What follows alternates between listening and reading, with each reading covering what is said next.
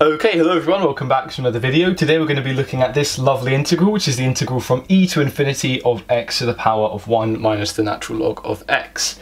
Now our first step is going to be a very simple one. It's just going to be splitting up x to the 1 minus ln x into x to the 1 times by x to the negative natural log of x. And we're mostly just doing this in order to make the next step slightly clearer. And that next step is something we should always think about when we have a lower bound of e and when we see natural logs involved in our integrals. It's, will it be advantageous to us to rewrite our terms in the integrand with a base of e? And what I mean by that is that we can write x as e to the power of the natural log of x. And similarly, we can write x to the negative natural log of x as e to the natural log of x to the negative natural log of x.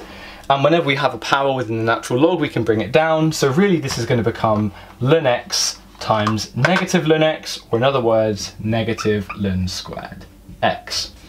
And now both of our terms in the integrand have the same base, and so we can just simplify this into e to the ln x minus ln squared x.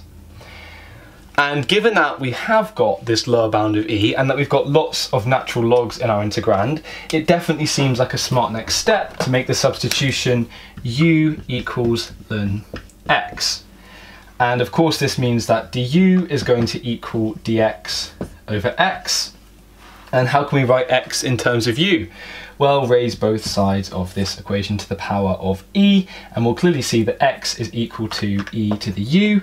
So if we multiply through by x on both sides of this equation, we know that e to the u du is equal to dx.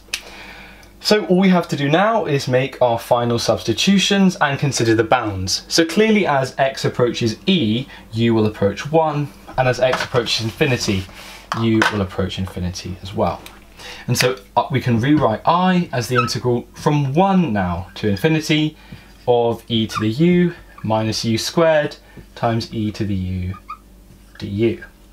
And of course these bases are now the same, so we can add our u's together, and we now are considering the integral of e to the 2u minus u squared, all with respect to u.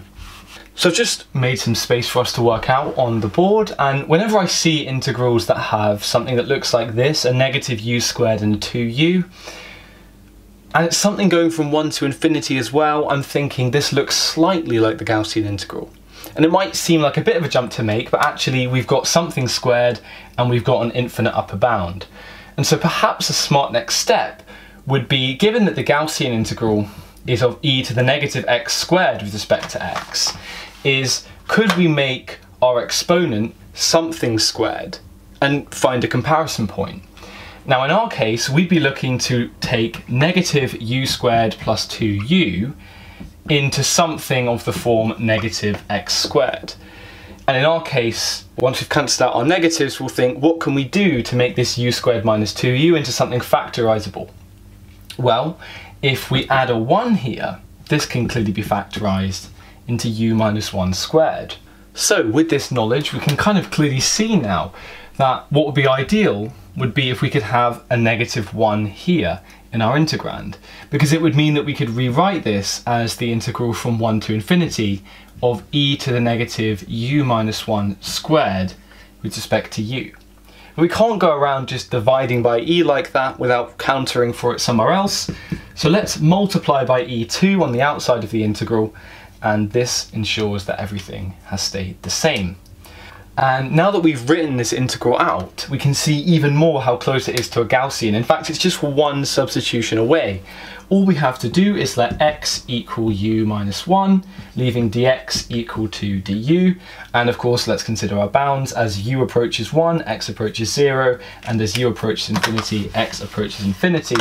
And we've got ourselves a new integral. It's e multiplied by the integral from 0 to infinity of e to the negative x squared dx.